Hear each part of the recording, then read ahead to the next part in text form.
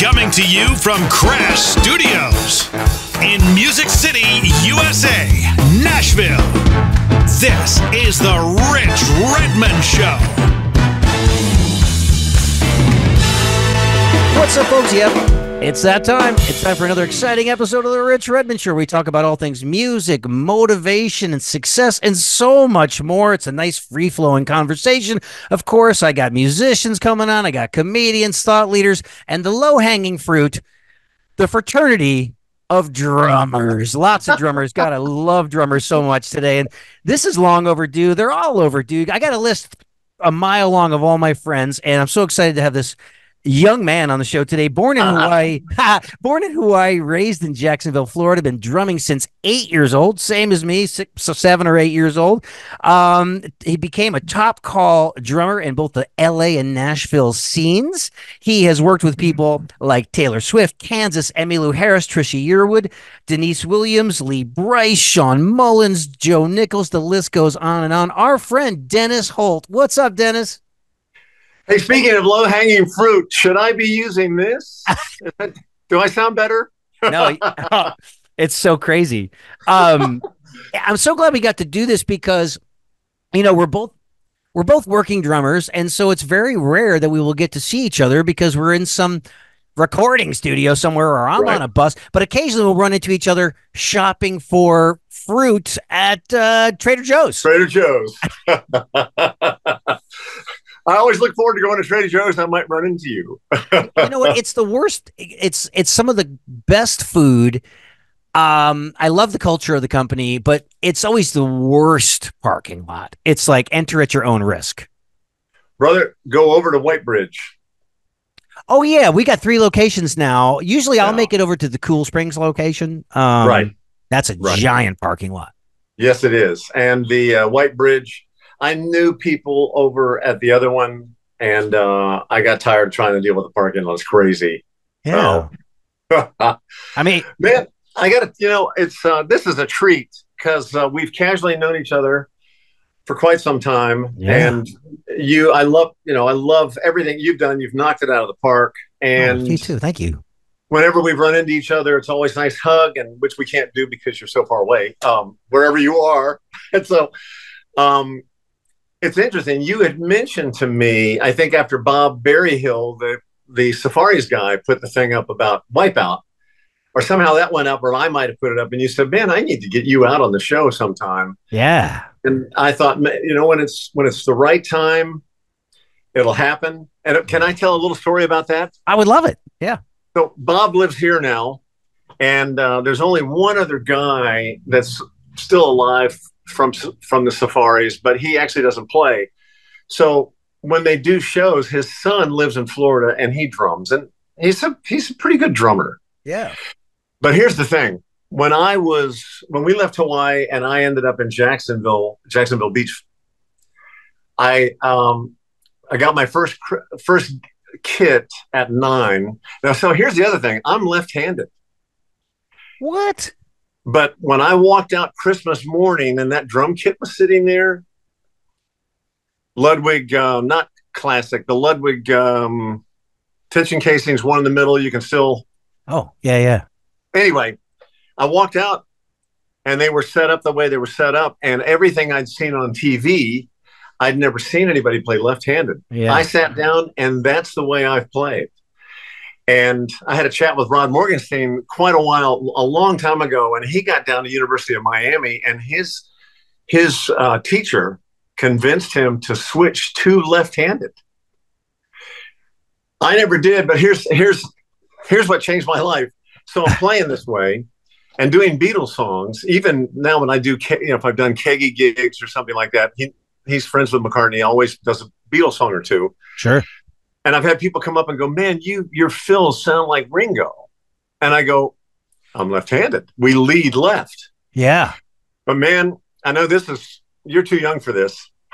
But aren't you on a right-handed kit? Like it's all set up normally, right? Yes. And then you play crossover I do this, although I do open, and I'm almost embarrassed to say open because, man, the king of open playing is Simon Phillips. Good Lord.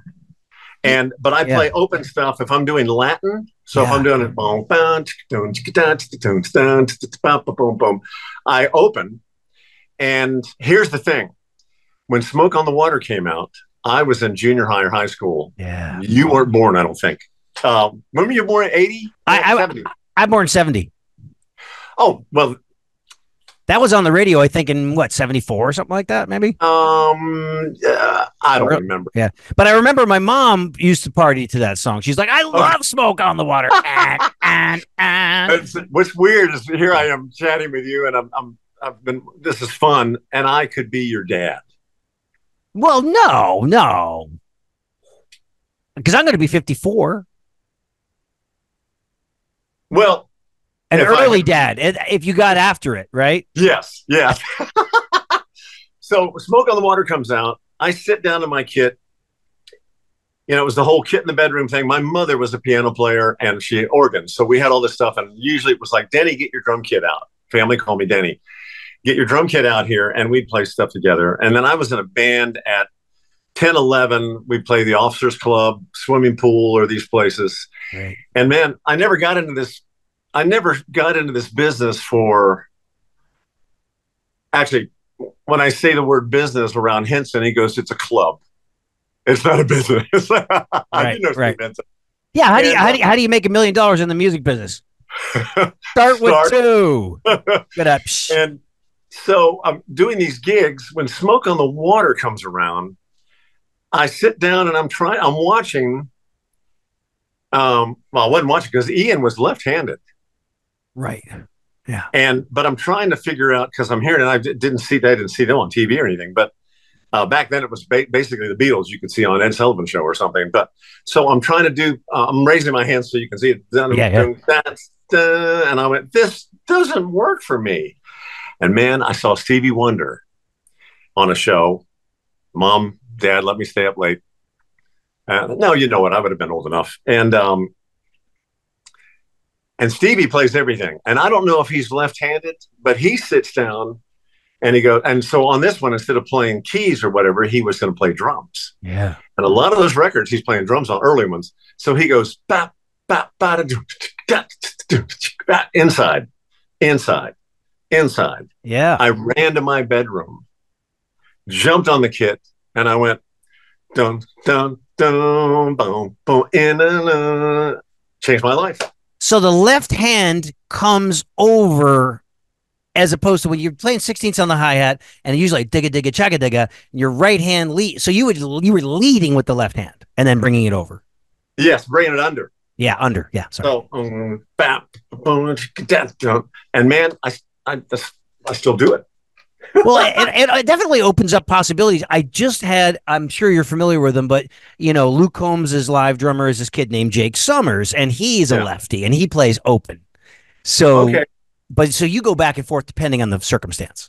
Yes, I do. Yeah, but I play a right-handed kit, and I'm glad because it's easier to sit in, right, when you go to places. Yes, sir. And on tours, several years. I mean, this has happened more than once.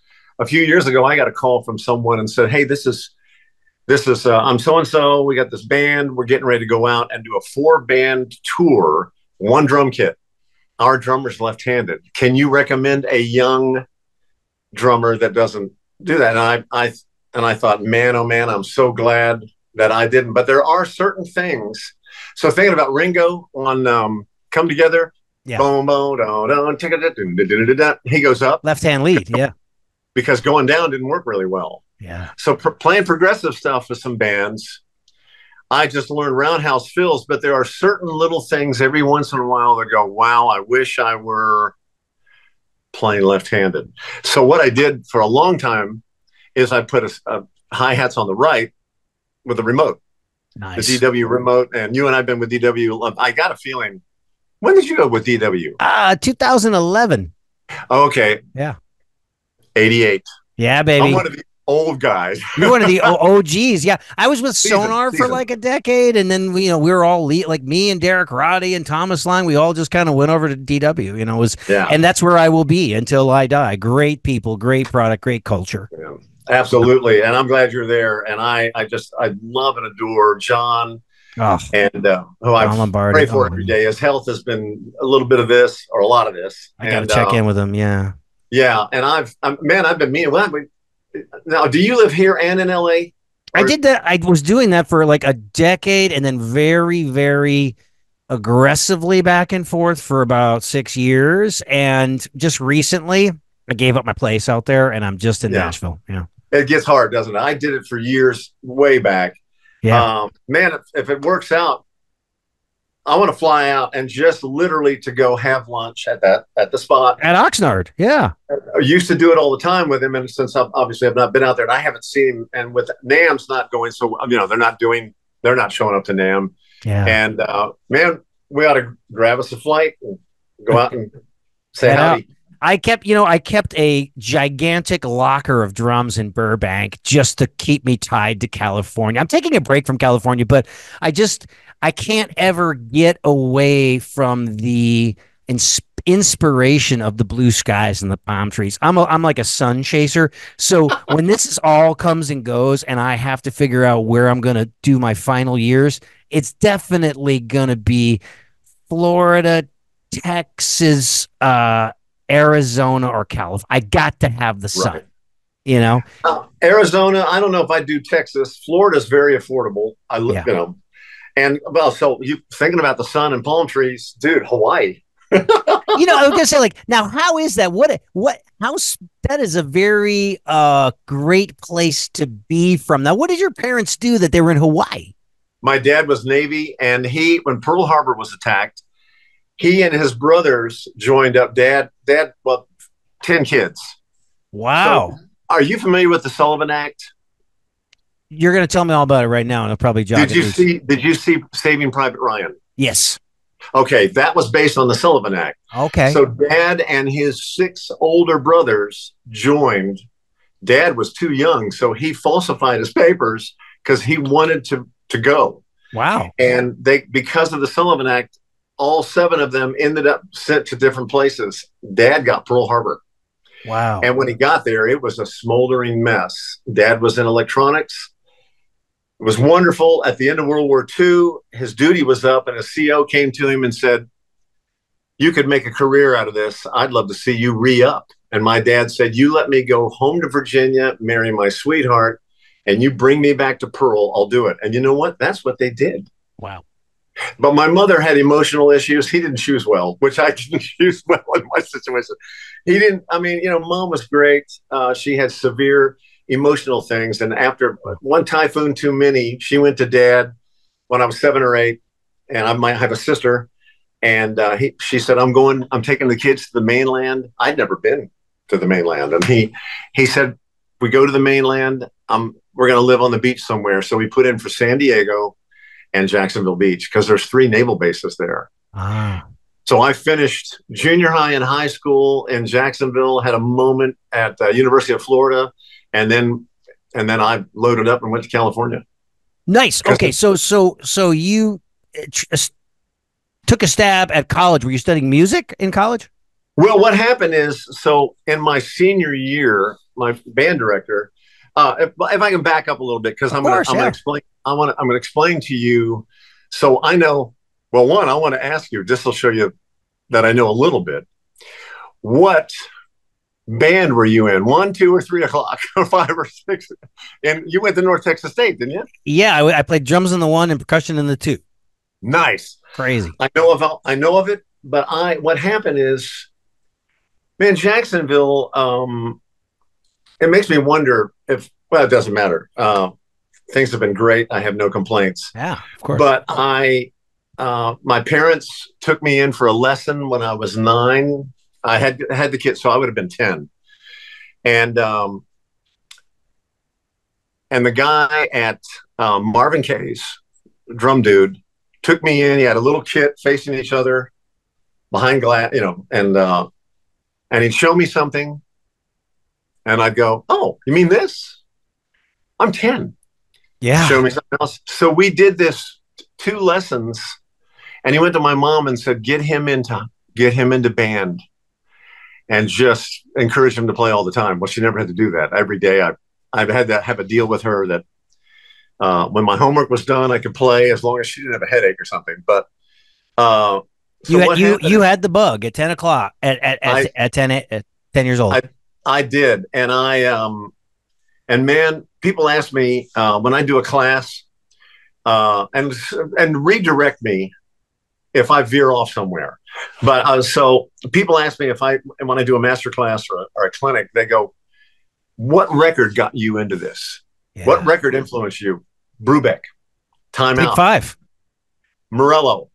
Come on, dude. I used to put it on my mother. My mother, being a musician, had this huge console that would rock the house. Yeah, and I've learned that if you put the LP, and I still have her. She taught me how to take care of a record. I bought the most desired one that was $200 because that record means a lot to me. But I still have hers from 1959. Good for you! Wow.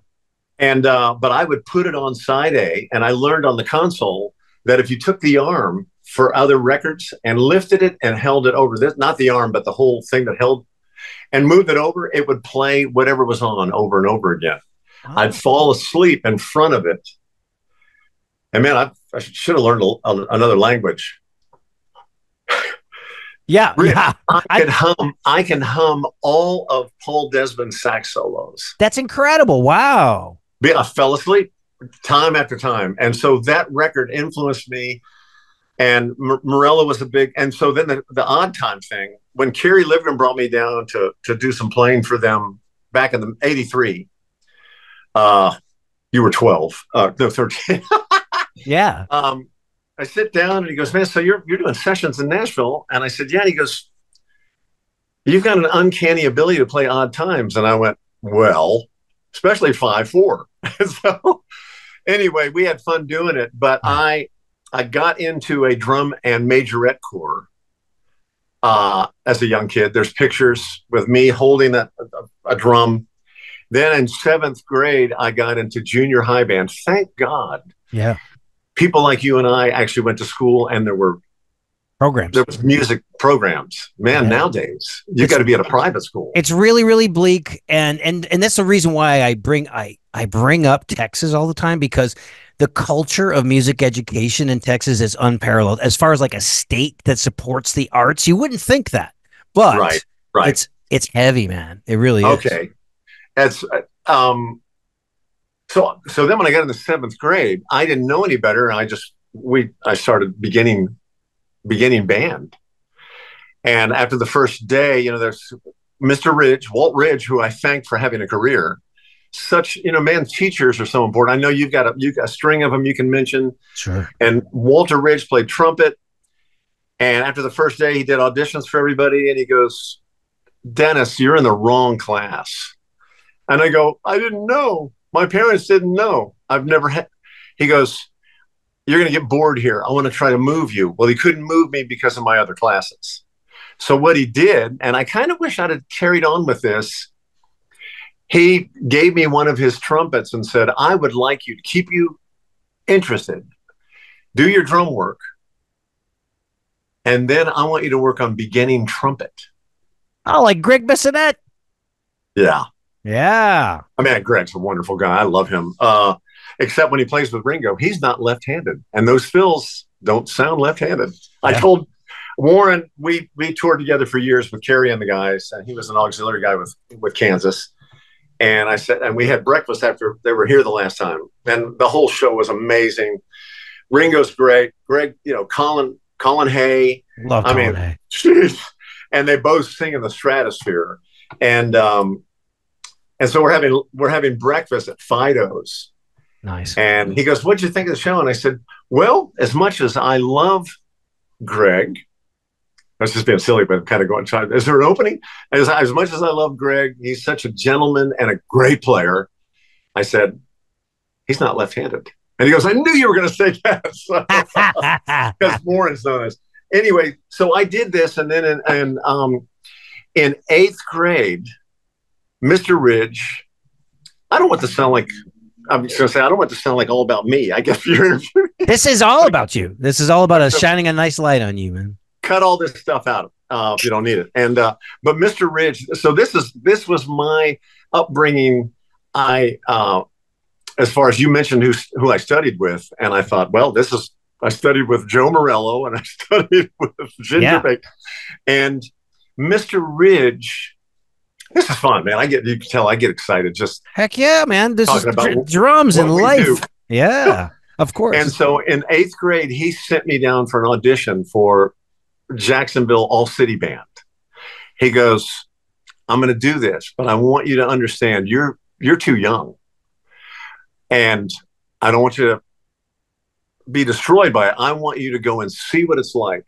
And next year, I'll send you back. Well, I went down for 8th grade, and man, I was too young because mostly 9th graders, back then that was called junior high, not middle school. And so I ended up first alternate.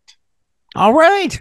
So I got to attend the gig, and just in case, and the next year he sent me back again, and I was first chair. First chair, all city bands. Nice. And then high school, I was first chair, but you couldn't be. Did you march? I did. Yeah, I did 4 years in high school and 4 years in college. Okay, so I love the corps. I loved every bit of it, and I got a little taste of it doing the drum and majorette thing because we're marching up and down fields and competition. So my sophomore year of auditions, I ended up first chair, but you can't be section leader. Section leader has to be a senior. I was too young and stupid to be a section leader anyway. So I sat first chair all through school, which I'm sure you did too. And between my junior and senior year, that band director sent me to University of Florida for an audition for All-State Band. I sat first chair. All right, man. That got me. Now, here's where it's not a regret because I don't believe it's a regret in I wonder what if, but first chair gets you a shoe into a scholarship. There you go. And I passed on it. Second chair took it, and he got the gig. I knew that I wanted to be a drummer for my whole life, sure. But I wasn't sure. I wish I'd had some better counseling. I wasn't sure how to approach it. And I'm not so sure University of Florida, which I am a Gator, I'm not sure if University of Florida was the place to do that. So when I graduated, I did a junior college in Jacksonville, brand new, got into their music program, and I was learning more chord structure and all this kind of stuff. And man, I got called to LA to do a gig. And you chose that. Went that direction. Yeah. Chose that. Well, most people, always when they say, hey, I went to Berkeley, I was like, well, did you finish? Because most 9 times out of 10, the people who go to a school like that, it's almost like a trade school, like MI or something. It's like you get some experience, you get exposed to some great things, and you're already in this amazing city full of music, Yeah, So what year was this? Your LA was a robust scene. We're talking like 80s? No. So I ended up in LA in 76. I played around. I did stuff in Jacksonville, played in a horn band, and boy, was that a great experience. Yeah. And man, here, hang on a second. May I? Of course. Yeah, like 76 in Los Angeles. So this would have been the time of, who would have been the Supreme Session guys back then? That was post Hal Blaine. Post Hal Blaine. Keltner was on fire. Jim Gordon was killing it. Gordon, yeah.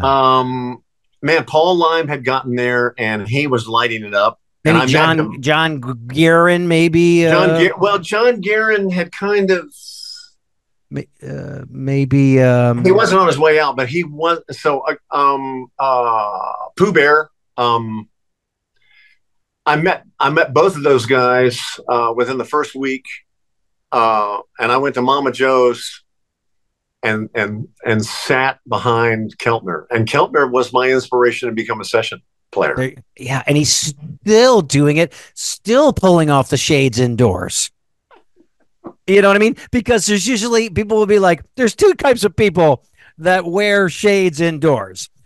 Douchebags and douchebags. And I have been that guy. I just try to buy the ones where you can see your eyes, but he's got like a condition or something, right? And yeah, and that's a good point, because being light able to see sensitivity. Yeah. If someone is wearing them and I can see their eyes, I'm going, okay, I'll let you have it. And and I thought, okay, this is an amazing place. This is crazy stuff. In Florida, I had started doing sessions. So I'm 18, 17. I graduated at 17. So I turned 18 a month later. And then I'm playing in this horn band, some other bands, but I play in this horn band, and we're doing Blood, Sweat, and Tears, Chicago, all the other cool stuff back in the 70s that was on rock radio or AM with horns. And then the horn players would sit down and they'd either sing, and we were doing all the other cool stuff and top 40. Talk about chops. 9 to 1:30, 6 nights a week.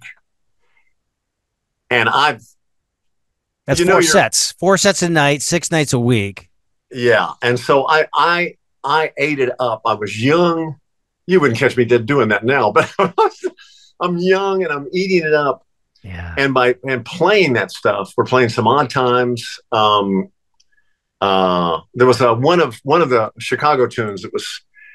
It was a break. I'm trying to think of what it's called. So I went down down down down down down down down down. So going through all that, it opened the door for people in Jacksonville to call me to come in and record. Well, I'd never done that. I went, sure, okay.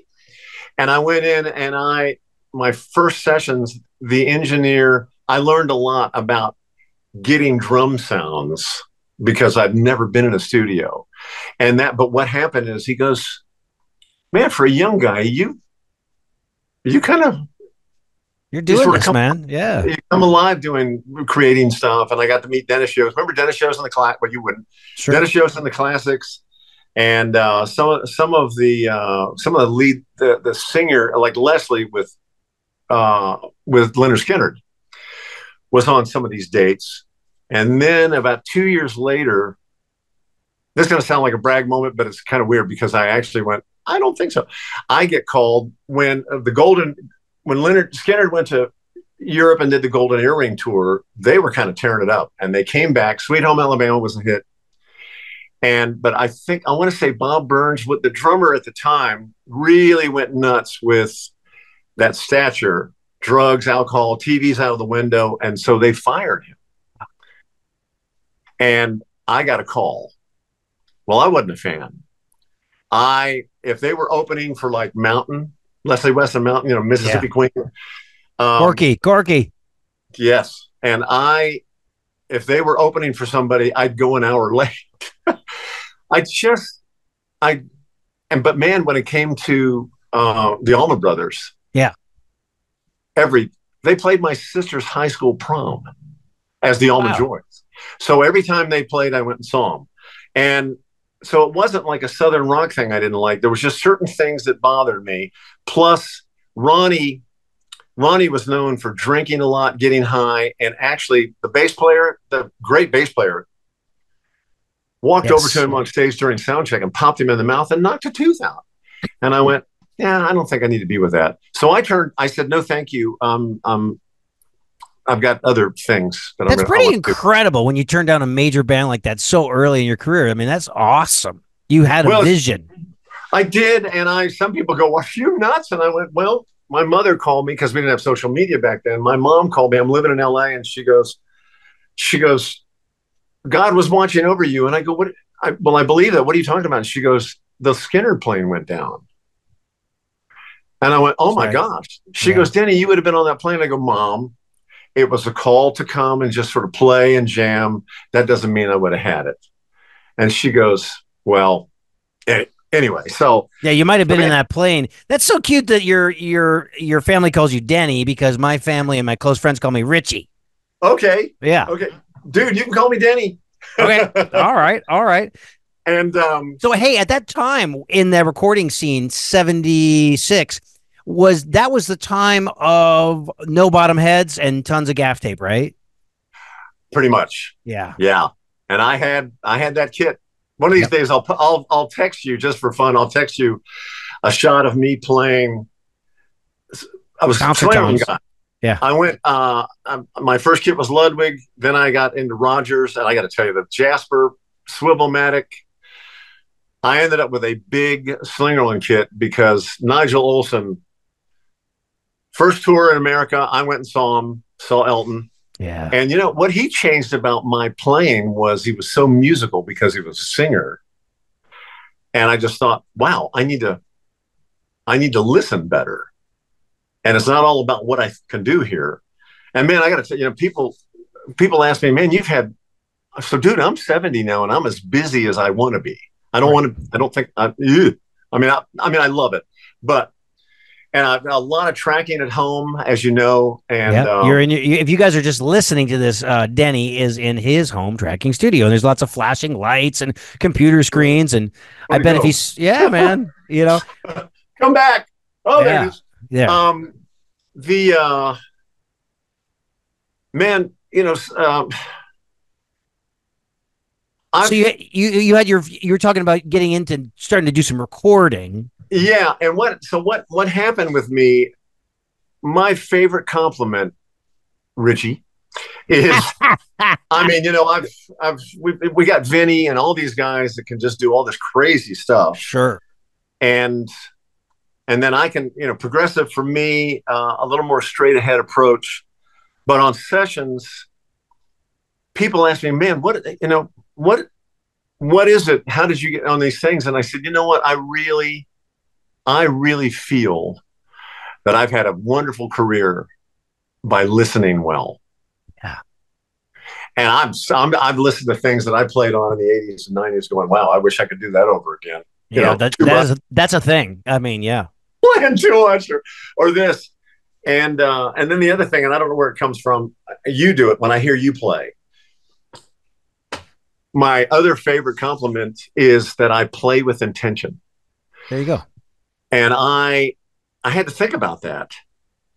And then I was doing a gig and somebody goes, man, I can just lean into you. And it's like a lazy chair, no matter what the tempo is. And I went, oh, that must be what he was talking about. And, but it's just, so then there's other people, I won't mention names, even people making way more money than me that I can't, when I'm there at the gig, it's like, oh, this doesn't make me feel good. Dude, you got it all over you. I mean, when you're playing, it's, hey, boys, this is where it is. Yeah, let's do this. And so those kind of things I learned to listen, but even listening, I still hear things from the past or whatever that I go, wow, I'm playing a little bit too much. Yeah. You know what? I hear hits from our early days where I was like, man, I wish you had just played a little bit less on that thing. You know what I mean? But we're in the songwriting capital of the world. The way we play drums, we're in the right city because it's all about that tale being told. It's about that vocal, staying out of the way of the vocal, and then trying to create some very special Mona Lisa moments while really not making about ourselves at all. Yeah. Yeah. Yes. And so I like to think I've kind of got into that thing that I've approached it. Totally. So, man, so what are your first opportunities in Los Angeles? I mean, you're a very young man. I mean, that was like before you can even get into bars legally, right? 18. Yeah, 18. and I was doing that. I was playing bars. I was playing bars in a band in high school, and because you remember, I'm tall. You were tall, yeah. And I had longer hair, and when I'm in LA or somewhere else, I have longer hair. Here, it just it's too humid. It bugs me. But I was playing these clubs, and I never got carded. But I wasn't a drinker either, and I was doing that thing. And in LA, what happened is I was touring with these guys, and then I'd come back, and people would start calling me to come in and do dates. And I went, okay. And I thought, wow, this is fun. I've done this before in Florida. Now this is wonderful. And so you remember Three Dog Night? Oh, heck yeah. The keyboard player wore the cape and all that thing. Skip Conti. Floyd Sneed, right? He's the drummer. Yes, and boy, it was great. But the keyboard player had gone in. Some people had invested in this place out in Irvine, and it was called IAM, International Automated Media. Gotcha. And you might remember Stevie Wonder's song in the Key of Life. The next one was Secret Life of Plants. Yes. They brought me down during the day, and but I lived in Huntington Beach, Laguna, living the dream, man, Laguna. Oh, gorgeous. Surfing. I grew up a surfer and touring, and I'd come home and surf, and then I'd tour. And so it was awesome. I'm single.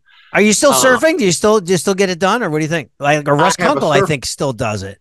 Does he? I never knew that. Oh, wait a minute. I did know that because Kunkel's been a lifelong surfer, and one time I got to meet him, and I asked him. We did a rock and roll fantasy camp together, and I said, "What about the sharks?" And he goes, "They're always there, and they will always be there. You can't worry about it." I was like, "Are you kidding me?" It's worse. I found the sharks worse in Florida and on the East Coast up, and hammerheads. They're everywhere. Yeah.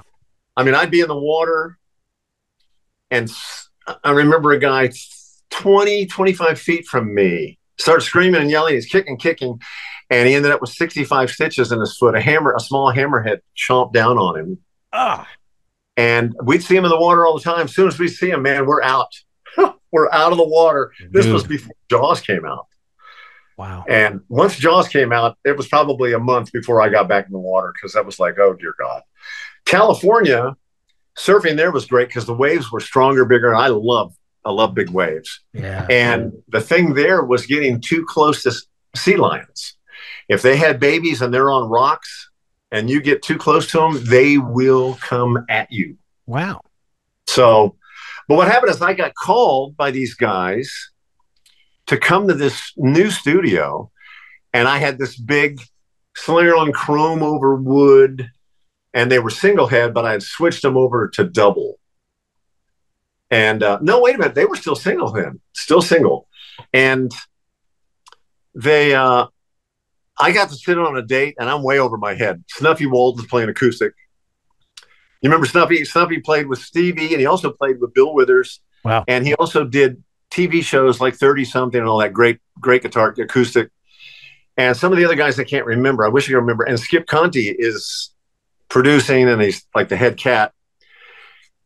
And he goes, man, getting drum sounds, your tempo was just locked. And I went, I march core. But I think you know this, when we all sit down to just do something, we all have a tempo. You're right. And when people like you and I hit it, man, there could be bombs going off outside, and it's going to it's going to stay right there. Yeah. I did the date, and the band ended up having a couple of hits, New York, and the main, and I'm trying to remember what they're called, because the main guy in the band married Donna Summer. All right. And that's good. Married up. Yeah. And so I get to New York, and this guy comes to a show, and he goes, you played on my brother's band's album. I can't remember who they were. Anyway, it was fun. And that really, I got bit big time by the session thing. And I ended up flying. I'm going to jump to see how I got here. Am I getting dark? I can open this. You know what's going on? You know, it's really crazy. It's kind of fun. It's almost like Martin Scorsese's in there with you. The camera is moving in and out. It's going wide and narrow, and it's coming in on you. Is that just an iPad? How is it doing that? I guess the iPad's doing it. I'm sorry. Oh, I see that. You see what's going on? It's just constantly moving. Pink. I'm really pink, aren't I? It's a weird setting. I don't know if I never even noticed that an iPad can do that. I didn't either. All right, crazy. I'm gonna see if I can bring some light into this action. And it's all good, man. It's smart. It's a smart camera. Yes. Ooh, now that's kind of bright. So I get brought in, a guy from LA, keyboard player, and myself. We get booked to come to Nashville to do a record for Benson out on the Benson was on a big studio on Metro Center area out there on the river. And I thought, wow, this is cool. Never been to Nashville. Never thought about Nashville much. And my dad was a big Loretta Lynn fan and all the other country stuff like that. Yeah. And if he hadn't been gone, he would have loved knowing that I got to play on a record with her. Oh. And that was a special treat for me, just thinking about my pop. But wow. I get brought in, and this was way before your time here. I hate to mean saying that, but you are a younger lad. Well, I'm just trying to think. So this is the 70s Nashville. It's 79 now. Wow. 79 and 80. And on the date was a guitar player by the name of John Goen, who I think when you got here, he got into Eckankar with Seals and those guys, or he was a little bit different. They were into something. Anyway, by the time I came back, because I moved away, I got in the circle, dude, and then I left. Family, that's a long story. I won't get into it, but I came back single. But when I was leaving, and Rodney Crowell calls me up and he goes, "Are you out of your beep mind?" He goes, "You're the guy. You're my guy. You and Michael Rhodes." And I went, "Wow. It's kind of a family thing, and I don't know." He goes, "Hey, just move her out and come back." And I thought, well, my dad taught me differently. So I did come back, but it was a few years later, and everything had changed. But so what happened is there was another cat local who I can't remember, to be honest with you. And we're sitting at lunch one day, and John Goen goes, "Man, after tracking with you for a day or two," this was back when we would, people booked for a week or two. Yeah. Those days were fun. And he goes, "Man, this would be a great time for a drummer like you to move to town." And it sort of flipped something on in me, but I realized I've never been landlocked. I've always been on the ocean. Yeah. Florida, California, Hawaii. 6 months later, I rolled in May 31st. 1979. Well, you know what? That actually, about the time I moved, it was May 31st, 1980. And John had said, "Hey, do cassettes, put cassettes everywhere." I did like 100 cassettes, dropped them off everywhere. Nothing. And then what happened once I did a date and started doing more dates, guys would go, "Man, how long have you been here?" And I told them, the guy said, "Gosh, I wish I'd have known you were here longer." And I go, "I dropped a cassette off with your secretary." It never works. Yeah. No, it never works. But what happened is guys like, and Gary Lunn. Oh, yeah. Basically, Yeah. Mm-hmm. Gary and I did a date, and then Spady Brannon and I did a date. Ran into Spady yesterday at Third Watch on 8th Avenue. Really? Yeah, no, it was great. I was sitting there with two drummer buddies from the East Coast, Larry Aberman and Wayne Killius. I'm sure you know Wayne. I know Wayne, yeah. And Larry has done time in New York, L.A., Vegas, and he is in Nashville now. He was the drummer in Zumanity for 18 years in Vegas. Oh, wow, okay. So we're sitting there having breakfast, and comes Spady, and Spady goes, "Can I join you guys?" Like 3 drummers and a bass player walk into a breakfast spot. He lives up the street. Look crazy. He's a block away. Yeah, we used to do those Keith Follazay sessions where we would do 21 songs a day. I did them before. I did them back in the day. Yeah. Because of Spady, and I just went, dude. That's a lot of work. That's actually my record, is the 21 songs. Yeah. Dan Huff, we used to go out to Slaughters back in the early 80s. Different keyboard players, and it would either be Mike Brignadello or Gary Lunn, Dan Huff, or maybe I'm trying to think of who else would have done that. Jerry McPherson and myself. And they'd have us booked for a 10 and 2. By 1:30, we had done 10 songs and we're on our way home. Amazing. And, man, when the charts are right and you just listen and go, "All right, I got this." And normally when they were doing a playback, I was doing a shaker or tambourine or whatever. Yeah. And, but 21, I go to Clarksville, great band, charts are done, acoustics done, click, scratch vocal, and we'll read down 12 to 14 songs, and we're out of there by 3 o'clock. It's such a factory. It's so interesting. And maybe this was never like this in Los Angeles. I'm sure like on the card sessions in Los Angeles where you're doing film dates or a Marvel movie or, it's got to be cha-cha-cha-cha. But all the things that I've done out there for singer-songwriters and stuff, it's like, get here at 10. So I show up at 8:45 to get drum sounds, and they go like, "You're 75 minutes early." I was like, "I thought we were downbeating at 10. It always seems very like slower. Like here we are just like, let's go. Yeah, man, I'll tell you what I learned. So I was Man, we're going to run out of time. There's just bunch of fun stuff to talk about. Because of my dad living in LA and because of Kunkel, I heard Syndromes. Yeah. And he was playing them double, and so was Pooh Bear. And I went, oh, I'm getting those. So I call up Pollard, and I go, I got to have a kit. He goes, okay, here's my price to you guys. Yeah. And what I did is I called my dad, and I said, Dad, I got these little pads and all this, but I got this stuff. I want to trigger it. Dude, this is where you are a marketing whiz. Me, I've had so many opportunities of other things that I just kind of went, well, this is what I need to do. Here, check this out. Go do this at Radio Shack. I got these piezo tweeters, went to a hardware store, and every 4 toms, I mounted a piezo, and then with this kit, I didn't mind. I drilled a hole. Well, a single head, it didn't matter. But when I went double and I had little jacks on them, and I got the brackets that you could sort of raise and lower, and I got them right up to like a 16th inch. And then the Syndromes you could adjust quite well. Yeah. And so I would match them pitch wise. And it was like boom, boom, boom. And then when I was doing a solo, I had the brain right here, and I'd get into this big solo thing, and I'm playing a big kit, cymbals everywhere, drums everywhere, rototoms, the whole thing. And then I'd go, and I'd do this thing and get it out of the boo, boo, boo thing. You had to do it all by hand. Yeah. And then I'd go, so then I went all Carl Palmer on. Brain salad surgery. And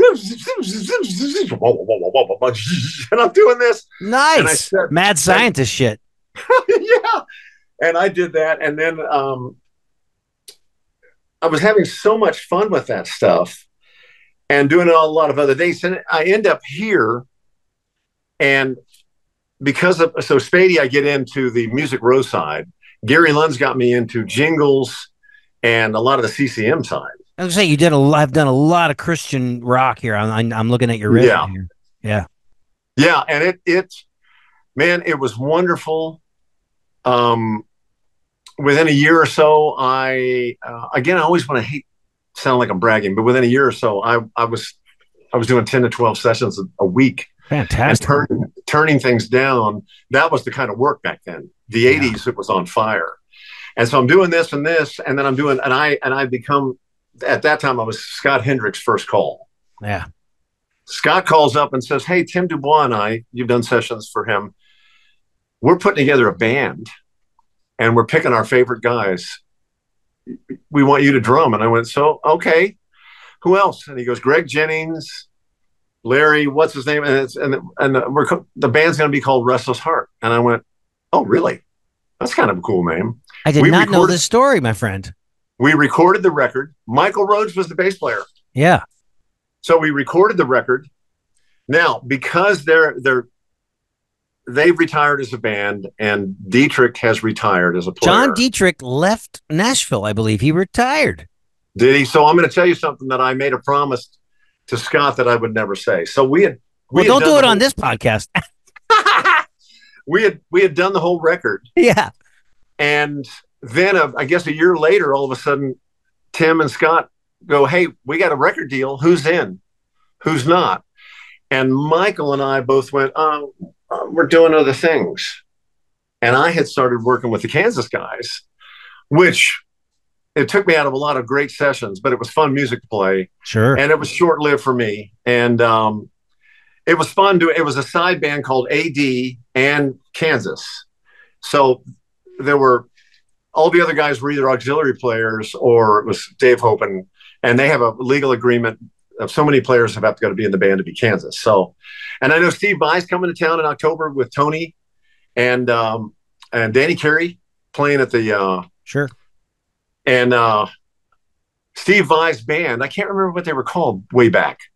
They would open for us. It was fun. Wow. So the Kansas thing, because I could have sworn that in maybe like 2017 or 18, Phil Ehart was back with them, and I went to go to a sound check to say hello. Oh no, I only did this in 83 to 85. Gotcha. So like Phil was on a break, or? Yeah, Phil and Steve had already wandered off. There was interchangeable parts. Phil's the one that put it back together, and it was Phil. And then Kerry and Dave went, "We're done. I don't want to do this anymore." Wow. You know, bass player Dave, Kerry Livgren, who wrote all those amazing hits. Yeah, fun to play. I bet. And then what they did, they brought in John, Italian John. I would help you out if I could. High singer. Yeah. They owned. John Elefante? Elefante, thank you. Yeah. They brought John in, and man, the last time I played with him, we played a lot of those songs and some of his a few years back, and I went over to him and I said, "Dude, you are singing. Well, I think you're singing better now than you were back then." Wow. And he goes, "Wow, I appreciate that." And awesome. He was bummed that Kerry didn't pick him. Kerry had picked Warren Ham, who went on to be with Toto and Ringo. Anyway, we had fun. But so I was doing all this stuff, and I had basically bowed out. And what happened is I'm standing ended up back in LA, and I'm standing at a bank in Burbank. And I hear this, "Let the heartache ride tonight," and this first single.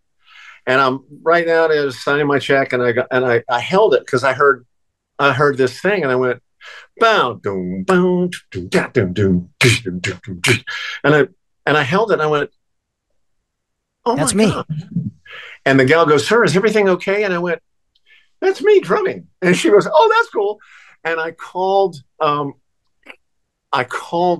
Tim, and I said, "Dude, why I didn't get a copy?" And then when I did, and he goes, "Man, sorry." And when I got a copy, Michael Rhodes and I had additional musicians.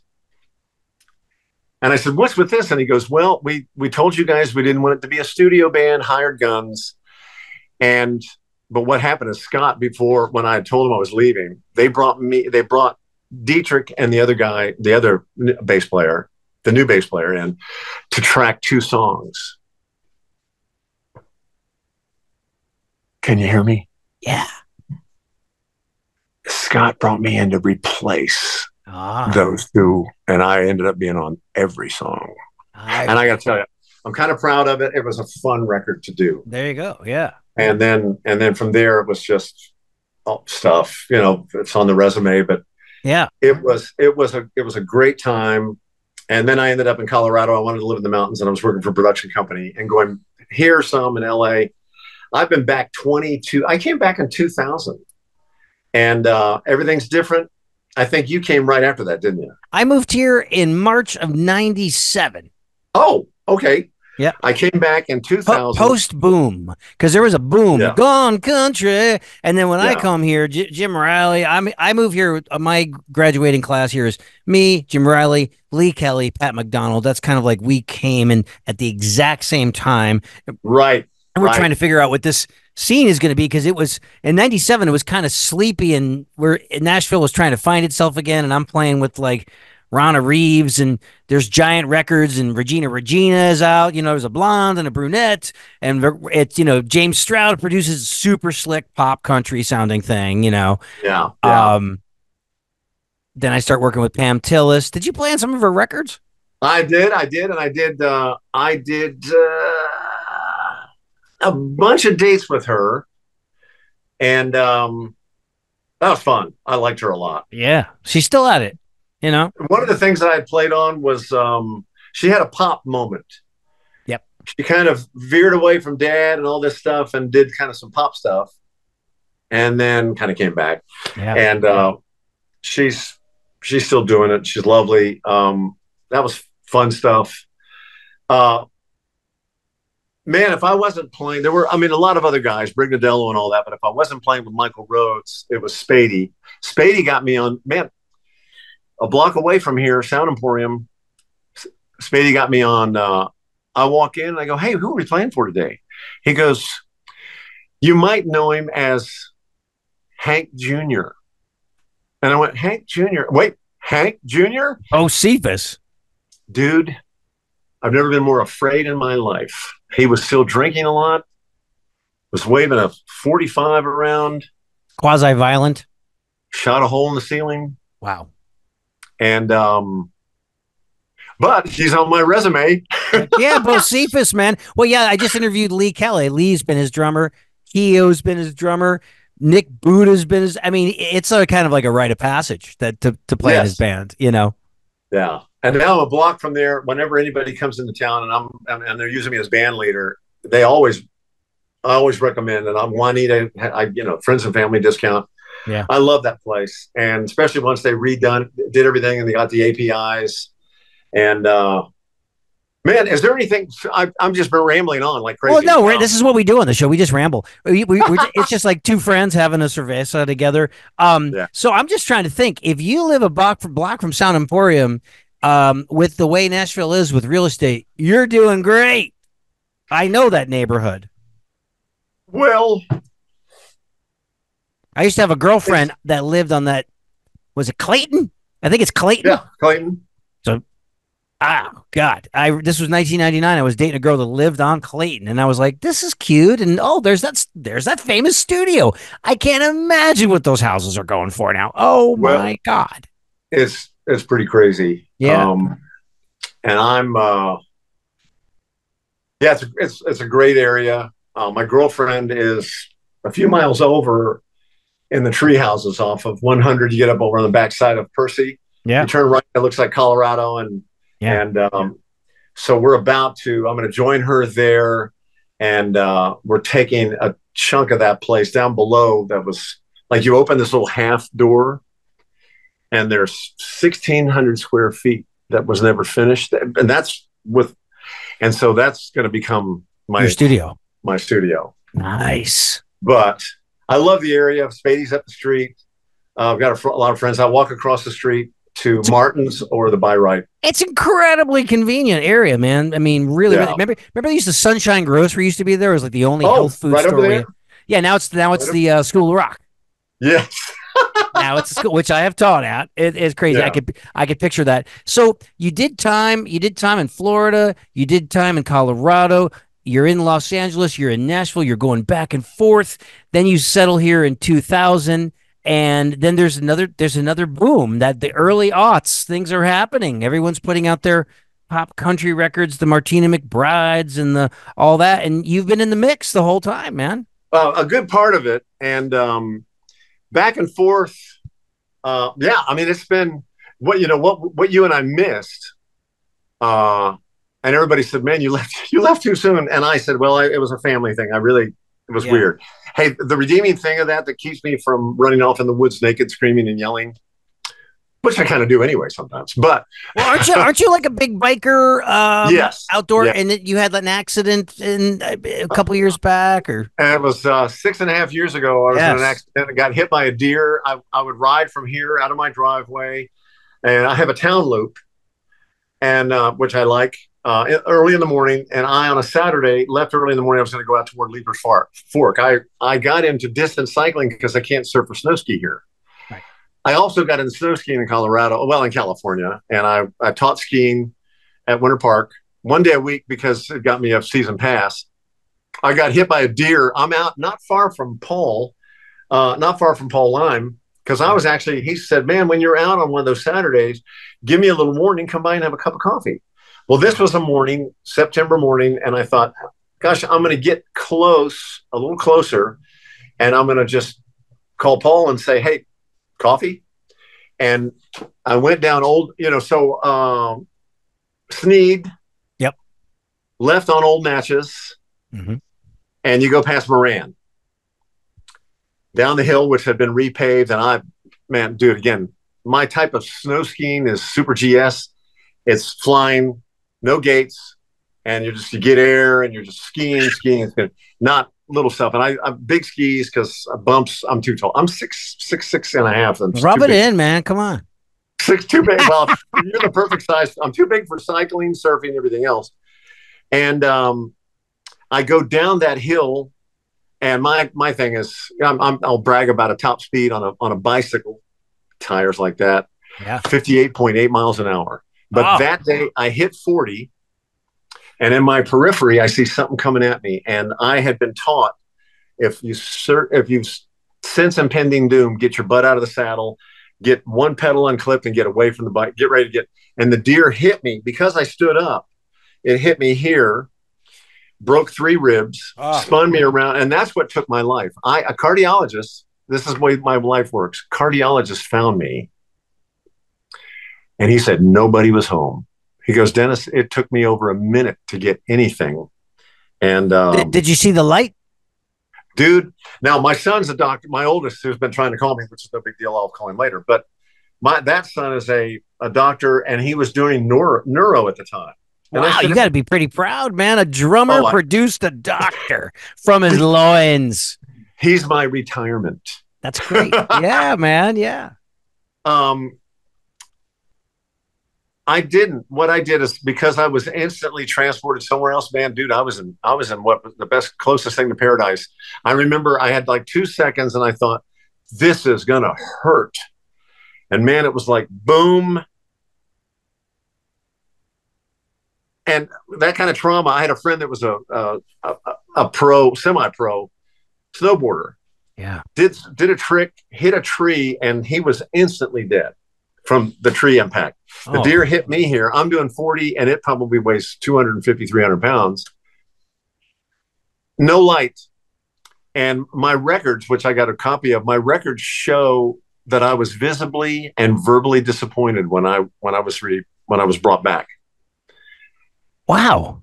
Yeah. And so I asked Hunter, you were somewhere that you were enjoying. Yeah. And I asked Hunter, I said, people ask about the white light, and he goes, Dad, the white light in neuro world is if you're usually it's someone that's on a bed or whatever, and they are slowly dying. And what happens is the brain is usually the last thing to go, and everything, if they're visibility or whatever, everything, any kind of light or whatever, everything just goes like this. There's no tunnel. Yeah. And, but man, it was wild. I'm so glad. I remember when that happened. I couldn't remember the details, but congratulations. That's so great that you were able to heal and rehab and just emotionally. I've been in traumatic situations in my lifetime, and that stuff kind of stays with you, little PTSD things, that rear their ugly head, I did a ride. I started riding again. I got myself back in shape. Took a while. I've got a titanium plate here, 8 screws, broke these ribs, broke my clavicle and my scapula. And man. But you're in great shape, man. There's a lot of 70-year-old guys that are walking around with giant pot bellies. You know what I mean? It's like, you're in shape, and that's good. It requires work and focus and intention and effort, just like anything else, man. Well, I've been active my whole life, and I got to tell you, it helps with drumming. Absolutely, and man. I can do a 10-2 and a 6, and I'm still at it. And so I love cycling. Guys turned me on to it. I was going to say PTSD. The first time I was with a few other people, and they said, are you okay doing the ride that you didn't finish? And I said, yeah, let's do it. Wow. And I got to say, when I went down that hill, I was like, I'm looking. I normally would never look away.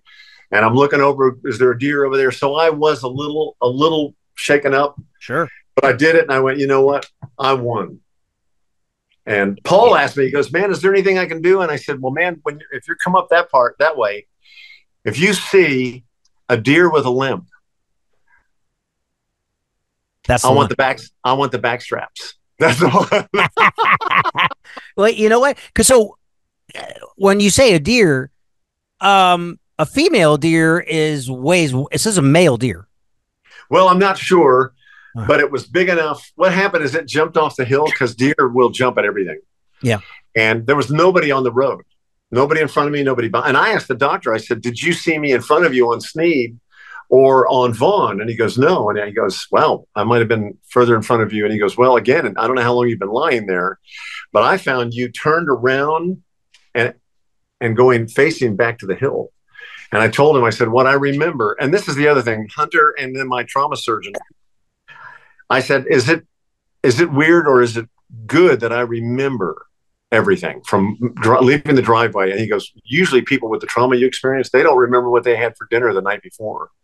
He goes, because you remember everything, That's really good for your brain health. Yes. And so I'm very thankful. Yeah, man, I am. Thank God, brother. I remember before I had the surgery, I got back. I was doing some record dates. I've got a few clients that loved the butcher shop, which is gone now. It's now condos right down the river. Of course, it's condos. Yeah, Shawn condos. Yeah,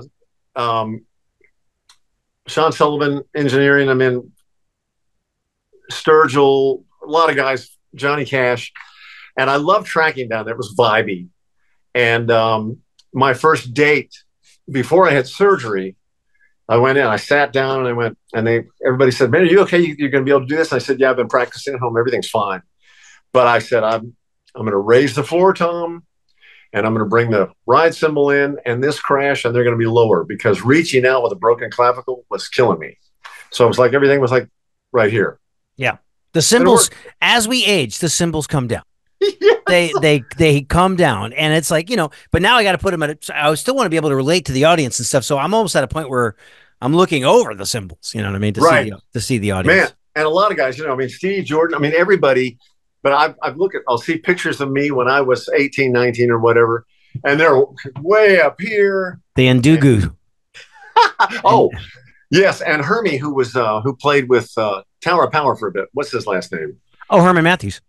Yes. He had the ride cymbal way in the stratosphere. So I tried it a little bit. I thought, okay, this is it. Bang the hump. When you're on stage, you want to see the guys, you want to see people. Yep. And so anyway, man, you know what? It's that's the only time I put my ride in the air. The only time I maintain that is for Pete Coleman at Treasure Isle when we do the Aldine records, because he's like, "No, I want that. Get the cymbal out of the tom mics, love." And so, you know what I mean? So I put it up way high for him. And, the folks at Sabian, it drives them crazy. But, Pete is like, "You'll love this." But Pete's like, "I really like pasties, love. They just go away." So I use pasty crashes for Pete and Pete alone. You know what I mean? It's crazy. Yeah. Man, that was the thing about Scott Hendricks. There were other players that were keeping the cymbals were low. Back in 80, 81, 82, 83, things were down and mine were still way up. And Scott goes, "I love that you keep the cymbals out of the way." Yes. And they've come down a bit, but they're still not in the way. Well, so what is a typical kit that you take for, working here in Nashville? Is it one up, two down, or just one up, one down? Man, my typical, especially with cartage, or even without, if I'm taking something else, cartage these days is really hit and miss. But and I'll go out, if I go out and I'm out at Dark Horse a lot, and Dave will make sure I said, "Look, cartage is going to cost you a fortune out here." Here's what's funny: cartage to these places, or I was out at cartage makes more than we do. Yes, and cartage. Love you, Harry. Yeah, and it's my fault. There's all these house kits in town. Because I'd been with Harry for way back. Oh, sure. And so like at Insight, it's $350, $375. Yeah. People freak out about it. Dude, truth. When I was living in LA and I Pro Rock because of Paul, Pro Rock was doing my gear. Next to me was Stan Lynch's stuff. Yeah. And across from me was the Yes Guys. And I thought, boy, this is an amazing warehouse. But for them to take me from North Hollywood down to different studios in Orange County, 1988, 89, 90, it was $350 then. That's kind of like $950. Yeah, and I get here and everybody's freaking out about this and that, and so when you have the house, yeah. I was going to say, when you have a house kit situation, do you have one DW snare drum that can cover everything, or you got two or three that you can bring in a? Yeah, and I'll tell you what, and John knows this. My record date, my go-to is I've got a 6.5 Black Beauty that's been on a lot of records. I had Mr. Ludwig sign it when I got it. Yeah. I think John understands that. I think John does. Yes. And Man, I got a Blameyer. Sometime we got to get together. Like yesterday, I was with John Root up the street for coffee. Yeah. I need to have you join us. I'll bring, remember Blameyer, right? Yeah. Dude was playing, that was his single-headed toms. We all thought they were Ludwigs. They were Blameyer. Wow. I have a Blameyer snare. I've got a Craviato that John had, that John. And these are the things I keep with me all the time. Cartage has all this stuff, but I always drag. And then I got a Montanari that it doesn't matter to me, but supposedly it was one of the last ones he made. And I don't know if you ever met him. No, I didn't. No. Back in the day, he could be a little rough. At NAMM, I'd walk up to him, and I remember going, "Man, I love this piccolo." And he goes, "It's a soprano." And I go, "And you're probably an asshole." And so, excuse me. Yes. And he, I liked him, but he definitely rough around the edges. He was brilliant, and I'm sad to see him go a couple weeks ago. But I've got this Montanari that goes. And then so my main kit that has been, Garrison's giving me a hard time all the time regarding Big Yella.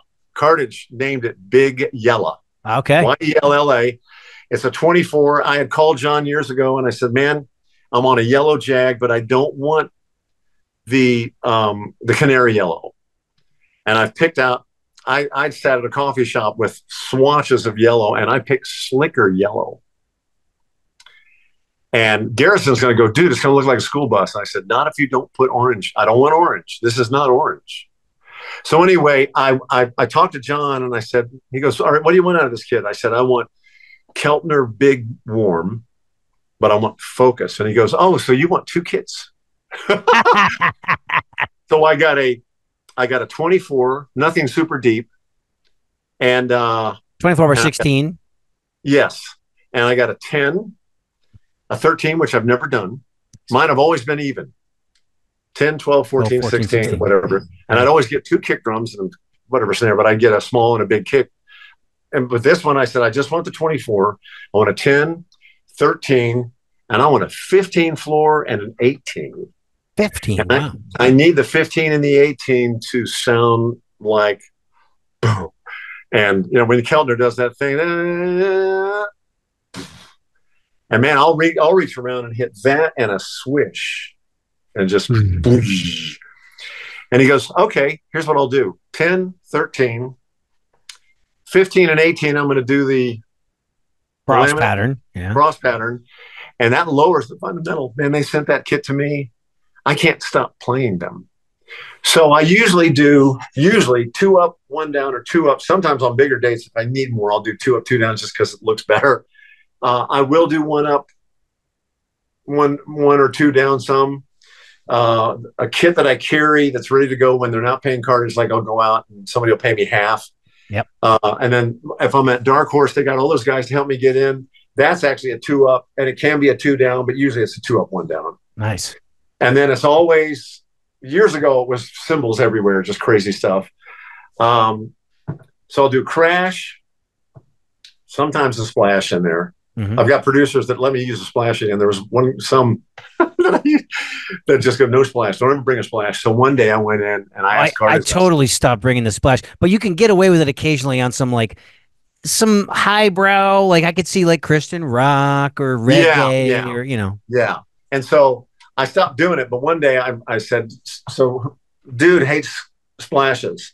I want you to find every splash I've got that I haven't used in years, or anything else, and I want you to use hats, cymbals, ride. I want all splashes set up."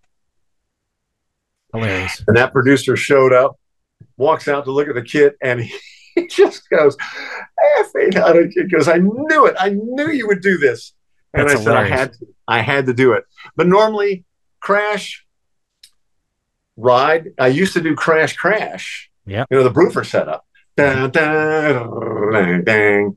But I had a engineer and producer complain on a record I was doing in Texas, out in the Lindale, Tyler area. Yeah. Studio down there. Tyler, Texas. Been there many times. Rick's place.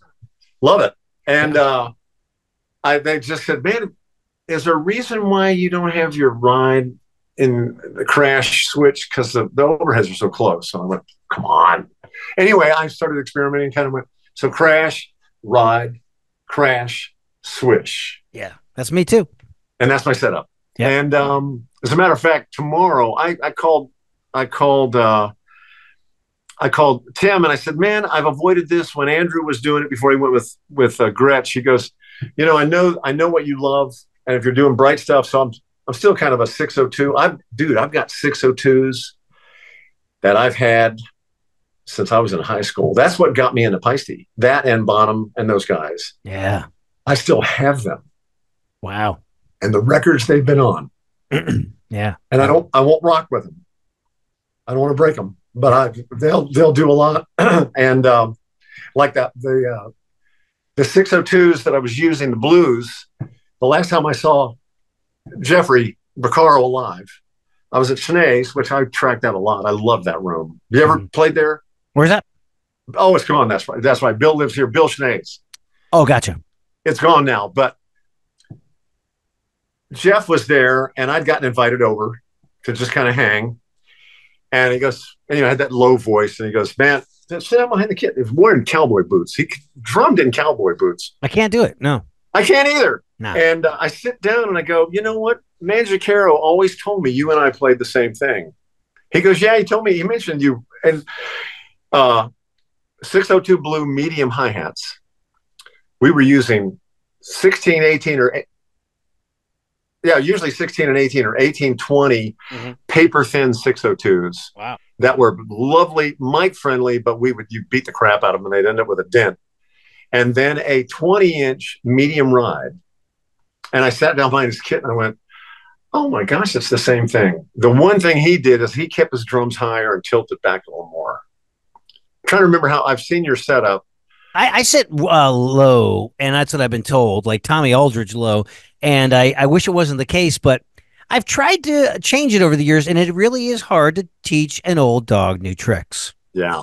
You know what I mean? When you got tens and tens of thousands of hours in the trenches, you're just like, hey, this is working. Let's go into the night. So I can just look at a chart and not think about anything else, or look over and smile at somebody, and I'm not going to bust my knuckles. So I just leave it. I leave it the way it is. Yeah, just execute, you know. And so, hey, what are you doing these days for from loops? Are you doing the machine app on your iPad? Do you have a physical, an MPC, or a Roland pad, or are you using the Spectrasonics? What's your go-to to knock out a loop really quickly? So I have all the Eric with Spectrasonics is a dear friend. As a matter of fact, he said, "Can I borrow part of your name?" I had a sampling company on the side in LA in the Valley, and I would go in and do samples for people, or give them on my own. And I called my big rack the Boptron. Yeah, and my thing was called Boptronics. The refrigerator rack. He goes, I really like that. Can I borrow part of that? And I went, yeah. And he goes, I'm going to call my company Spectrasonics. And I said, I think that's brilliant. Wow, you're responsible for this, Dennis. So I was doing all that, and man, I was doing loops like crazy. And then all of a sudden, nobody was doing them. And now I have a couple of cymbal apps to do. And for live, I would just do a laptop, and I'd dump everything in the Pro Tools. A lot of the guys I'm playing with, they don't want that. And I wasn't going to spend gazillions on something to do that when nobody else wants it. But I mean, if somebody called me and said, I need you to do this next week, I'd be all over it. Sure. But what I've been doing with a few people, Jimmy Nicholas, not Nicholas. I went to a high school with Nicholas. Jimmy Nichols was the guy that showed me how to read a Nashville number chart on the floor. And he writes sloppy charts. Yeah. But he's brilliant, and I love him. We're family. Yeah. And a lot of people, what I'll do is I'll plug into my app, my iPad, and I carry a universal audio thing, and I can do stuff there. And I said, look, any more than this, if you don't want, I'll do live percussion. And on the other side of the screen, I've got congas, surdo, bongos. Yeah. I have a cajon stack. It's a surdo tilted back on like a sandbag, so it'll ring a little bit more. A cajon on top of it, and I play it with my hands or brooms, the synthetic brooms. And mic each and then put one further away, and man, either playing it with the brooms or my hand, and that's a whole new world now. Wow.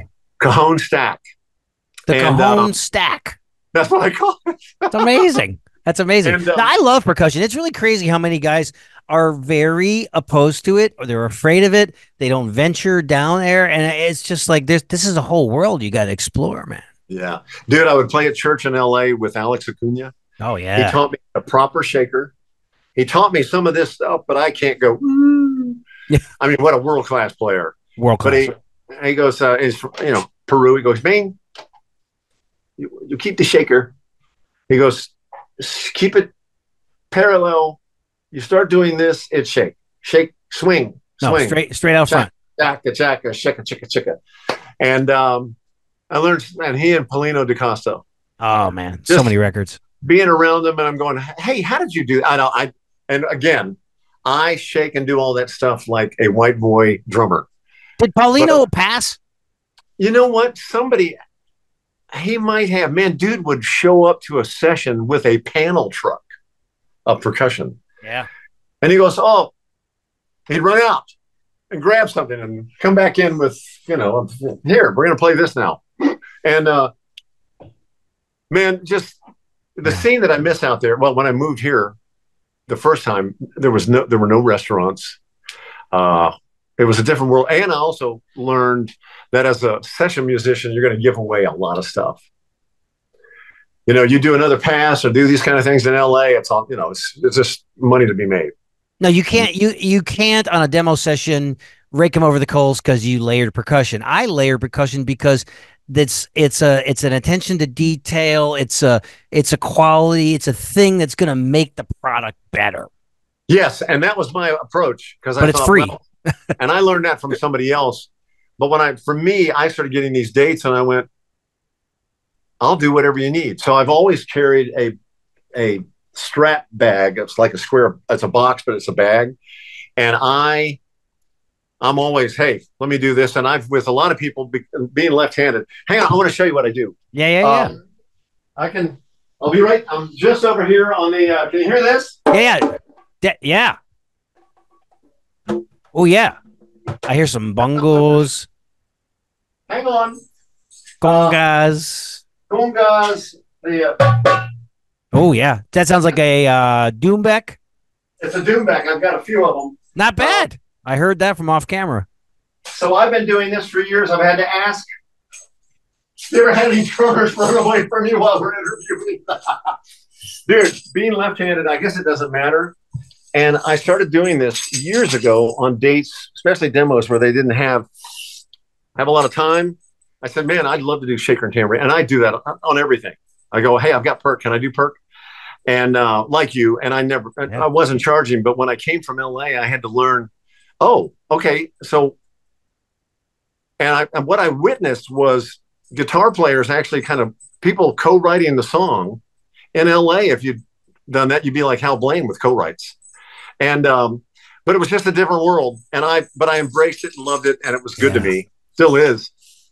But I said, look, overheads, I'm going to move them just a little bit. And I'm going to do this. And so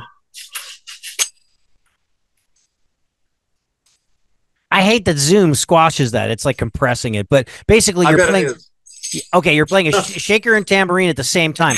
And what's really funny is that now everyone layers things so much. Sometimes I'm in a pinch, I'll do them both at the same time. And that's the only time I do it. Yeah. But you have I've got engineers. We don't have a lot of time. And I said, man, if we can split them out. And if you want to get just shaker parts, cut and paste and move them over. Yeah. Record dates, I do everything separate. Mills Logan, Matt McClure, all these guys I want it separate. Yep. And dude, I go on there. We'll have to get a coffee and we are definitely over to do the thing in the flesh, but I mean there's just been so much information and it's just a really great story, and congratulations on just an amazing career. What we could do is we'll close out with the Fave 5. What's your favorite color? That's a question? Yeah. I got 5 questions. Their favorite 5 questions. Yeah. And then I wanted you to if there was anything music or career wise that you wanted to ask, feel free on that. But Man, I got to say blue. It's not yellow? Well, it was then. Although you know what, I got to say, I do love yellow. I had a yellow car. I don't have a yellow car now anyway. Now, yellow's a good one. Yeah. It's got to be the right yellow. Blue, you're wearing a blue puffer jacket. What about a favorite food or a favorite dish? Oh, man, there's so many good foods. And like you, I've traveled all over the world. Yeah. I got to tell you, I still love a good curry, Indian. There you go. Taj, there's a place called Taj Indian on Nolensville Road. It's kind of like the new Sitar. Remember, everyone go to Sitar for the buffet? Yeah. So now Taj Indian, it's on Nolensville and Harding. Okay. So maybe we'll go to Taj with Larry, because Larry Aberman loves the Indian. Yeah. So we can meet over there. What about a drink? What's your favorite drink? Well, I love a good dark red cab. Nice. I like a good whiskey sour. Ooh, okay. And I like a brown ale, like Jackalope. Yeah. I like IPAs. Can't really do more than 2 because it gets really heavy and bloaty and farty. But yeah. Now this one is really, really hard. But what is a song that keeps rearing its ugly head in your life, and it comes on, and you're on the PCH, and your top is down? You're gonna crank this thing up. Oh wow, man! I go through moods. Yeah. And lately, only because I'm going to Jamaica to do some teaching and playing in nice. July. Great. But, man, for quite a while, I've been playing everything I can. Only because and I went and saw the Bob Marley film. If you haven't seen it, it's really good. Yeah. And so it's just all kinds of stuff. Man, it's kind of funny. That's a hard one to answer for one song. It is hard. Yeah. I go back and forth. So lately, Bob Marley, that's so hard because there's so many. I might have to change the question because everyone has a hard time with this one. But yeah, like for me, for whatever reason, it could be because you have a relationship with the melody's an earwig, or you love the story, or you love the artist, or the timbre of the person's voice. And this isn't even really a drumming song, but I love John Waite's "Missing You." I think it's just a fantastically written song. Man, yeah. You know? So, you know what, thinking about even that with that title, there are songs. Ringo was hanging out. Keltner did a little bit. Jim Gordon did most of it. Was Harry Nilsson. Mm-hmm. And his version, I Can't Live, but there's a song called I'll Never Leave You in the Garden Where Nothing Grows. Wow. There's no drums. Listen to it sometime. Dude, okay. The melody and the lyric draw tears every time, all these years later. That came out in 1971. And I still listen to it. For me, along those lines, that'd be Jeff Buckley's Hallelujah. Oh, and do you have multiple versions of it? No, I mean, so Jeff Buckley did. You know what I got to say? Jeff Buckley's version was my favorite. Yeah, it's like Goosebumps. Yeah. Brandy Carlisle, and he died right after that. Drowned. It's like he was 27, like Hendrix, like Mama Cass, like Yeah. I will say his version of that is in my top 2, and he would be the top. Yeah. Brandy Carlisle did a live version on radio, and man, she comes back around and gets real gritty. That's kind of mind blowing. She's an amazing artist. Amazing. That was my favorite. And then when I got turned on to Jeff Buckley's, that was the one it's on my phone. That's great. See, it's really crazy. And now, what is your favorite movie? You have a favorite movie? I have Scottish heritage. And there's a lot of great films out there, but you know what? Braveheart. Come on, yeah. you laugh, you cry, everything. Yes. Great film. That's a heavy one. Well, we're definitely going to have to get together in the flesh. It's long overdue, especially we've survived so many things. You had this tragic thing happen to you. We survived an international pandemic. We got to get together. We'll do the thing, man. I'd like that. It'd be really fun. I hope I've given you something you can keep. Well, I think I think that usually we just air warts and all, and it's great because it's just a fun conversation. Well, what I meant is like as far as wandered off in the, you know, all the personal things and things like that, but drum world or whatever. But yeah, I love the fact, and I interrupted you. I'm so sorry. No, I love that you're bringing in all kinds of people. I know that you'd done Brigadello. You've done Dan Huff, who was, he and I kind of grew up in the ranks. I'll never forget having lunch with him one day, and he goes, Dan, this was back in the 80s. We're playing on a record, and we went to Fridays, I think. It was still there on over in where was it? Whatever part of that, all that stuff's gone now. Yeah. On Church. And he goes, my vision is, I got my family here. I'm going to go to LA. I want to play on as much as I can, and then I want to come back home and produce. Well, he did that exact thing. That's exactly what he did. He made it happen. We were you talk about eating yesterday. You ate a Third Watch. Yeah. He and I would have lunch or breakfast there every, like, once a month. And I'll never forget one time we're sitting there talking, and he goes, and this is Dan Huff, who's played on all these crazy records and produced all these hits. He goes, man, you know what? You and I are still doing it, but we're not the guy anymore. And I went, I kind of think you are. And he goes, no, I'm not the guy. And he goes, you know, Jerry's not. Some of the other guys, I work with John Conley a lot. There's a lot of these other guitar players that are the guy. But he basically taught me, you know what, keep doing what you do the best you can. And I know you do that. And he goes, Dennis, you still got a groove. He goes, we just get to a place, we are not the guy. And I said, you know what? I was on a date with a lot of people where I wasn't the oldest. And they were all talking about when a lot of us first moved to town, there was nobody past 50 doing sessions. Yeah. And now I'm still a full-time drummer. I'm 70. Yeah, man. Hey, man, look at Kenny Aronoff. He's going to be like 72 years old, man. You know what I mean? It's like, and you're in, you know, great shape, and you're resilient, and it's a priority. And I'm gonna die on stage. 1, 2. You know what I mean? It's like I am probably gonna go out like that, or maybe making love. I don't know. That'd be fun. I'll take either one. But making love on stage, dude. we're just very, very fortunate to be survivors and thrivers, man. We're just doing it. I really appreciate this time. We'll get together. What would be some advice? Is because I just put out a book called "Making It in Country Music: An Insider's Look at the Industry." The publisher liked me enough to give me a hardback. So I always ask everybody, what advice would you give to someone that's coming to navigate Nashville? Man, or coming to navigate anywhere. So, and I love doing classes when I get to do them. And I know that I love the fact that when you're touring, everywhere you go, and I did that with a guy over in Europe. We always did sort of a music seminar.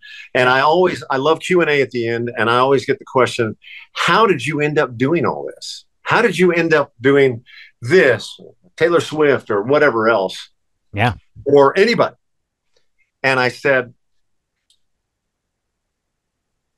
I honed my craft and I practiced and played every day when I was a kid. I'd do my homework, I'd play, and then I'd go outside. I'd go surfing if the waves were up, but every day somehow I had a stick in my hand or two.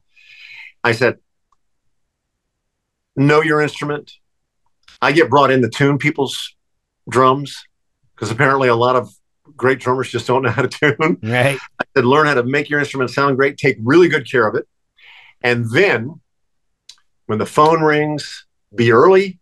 You and I are drummers. Man, Joni, it makes her crazy. I go, honey, we got to go. And she goes, but I said, honey, I can't be late anywhere.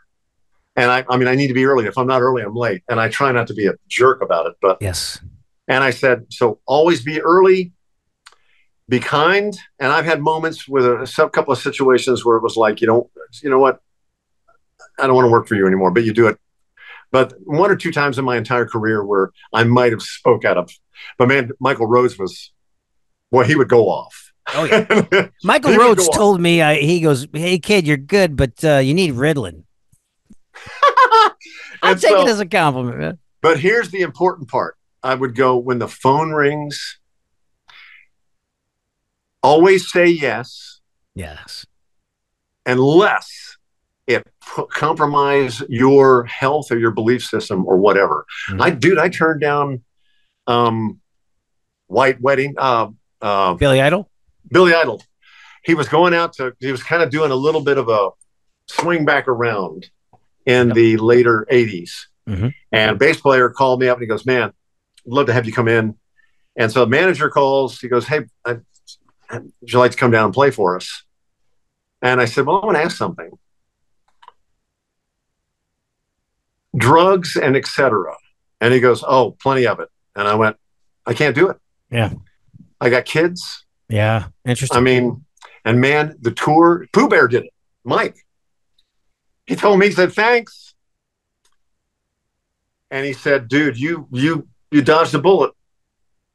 He goes, the stage, when you walk in, the stage was female legs. Stage, big, huge stage, female legs, and the drums. Band in the middle. Drums were in the crotch. And he goes, that's where it started. And I went, well, I might have been okay with that, except I've got people that I have to explain. Yeah. So anyway, it was just one of those ones where I thought, I don't know. Crazy. And but I love. Have you met Mike Baird? Yeah, we met. Mike and I have not met, but I heard he was in the film industry now. Like he does drives the trucks like a teamster for yeah, films. I think he moved on. There was a time in the 70s and 80s where he was a cat. They called him Pooh Bear. Mm-hmm. And I always called him Mike, but sometimes I refer to him as Pooh Bear because he got credits that way. Yeah. And I had heard that he sort of walked away from all that. And I'm thankful, man, that I'm still using these. Yeah, baby. No, that's the thing. That's the thing. So that's great advice. Be kind, be early, be prepared, refine your craft, and make your instruments sound good. And there you go. That's the key to the castle. And also, as a lot of guys have said, and I've tried to do that more often than I have. And I mean, even Hal Blaine, some of those guys, they always said, yes, sir. Thank you. I'll take another. Whatever stupid thing they ask you to do, just go, okay. Oh, yeah. You want 18th notes on the hi-hat? I love 18th notes. Yeah. That's the story I tell everybody. This was so fun, buddy. We'll do it in the flesh. I really appreciate it. Hey, if somebody wants to ask questions or find you, what's the easiest way to do it? DennyDrums@Comcast.net. DennyDrums@Comcast.net. You heard it here. And to all the listeners, be sure to subscribe, share, rate, and review. It helps people find the show. We appreciate you being here. And until next time, hey, we'll see you then. Thanks, pal. Thank you. Thank you very much. Blessings to you, my friend. This has been The Rich Redmond Show. Subscribe, rate, and follow along at richredmond.com/podcasts.